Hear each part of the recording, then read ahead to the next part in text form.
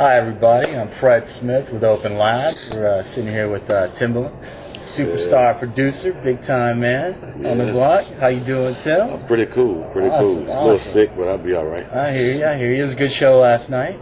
Yeah, it's an amazing show. Yeah, Dallas was pretty live. They brought our energy out. Awesome, man. Well, thanks for taking a little time out of your busy schedule to come down and talk with us and everything.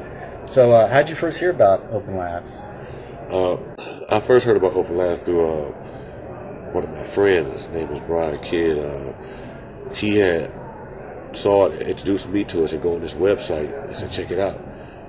You know, because we was using laptops and stuff like that. Yeah. He was like, he said, man, we got a computer all into one. Mm-hmm. I'm like, ain't no way. Yeah.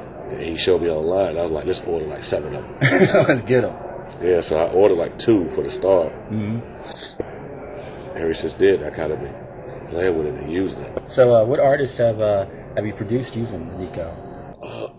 I use artists I produced using Nico. Fat Joe. I did a Fat Joe record off of the Nico. I did it's a lot of little stuff. I did some Justice stuff off of the Nico. Okay. Let's see. I did a lot of my new artist stuff that's coming out off of the Nico. Okay. I did the Fallout Boys kind of off of the Nico. There's a lot of little artists I don't, I use, like you just use a piece of equipment so much, you just don't. I just look at it like, oh, yes, sir, I'm using Nico. Yeah, you know what I'm saying? Yeah. So, like, having it all right there, does that really help your creative process or get into making a track? I mean, having it all right there, having the Nico all right there, yes, because it's your disc case, it's your turntables, mm-hmm. It's everything that you would need in one piece of equipment. All right there, like right at your fingertips, all right in one box. Yeah. Great. So I know you just said you used it on Justin's new record. Yeah. And you used it on your new record, Shock Value, coming out. I use it on my Shock Value. April 3rd, is that when it's coming out? April 3rd. All right. We can't wait to hear that. Yeah. And I just use it, you know what I'm saying, to tell my engineer to print this, do that. Yeah. We can edit, go through effects and do certain things, and it comes out like a masterpiece. Yeah. Smoking. Yeah. Like the next hit. Pretty good. Man, so you plan on using your new special edition Nico in your next project? Yeah, I'm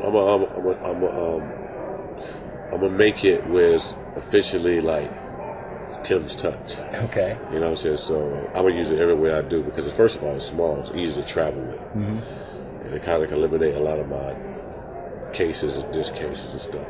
Gotcha. You don't have to carry around all that other stuff and everything. No, I don't have to carry around nothing. Just do it. Yeah. Get it all right there. Exactly.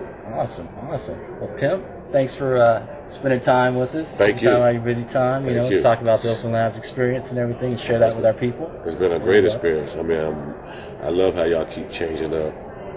Y'all listen to what I'm saying and you make the changes and it become a perfection, Exactly. And it's just, perfection for my use. You know what I'm saying? That's what I love about it. All right. We try to make the products better because we're musicians ourselves. We make music, and other people make music. Our clients make music. Our customers make music. So we're just trying to make it a better product for everybody. There you go. All right, Can't go wrong.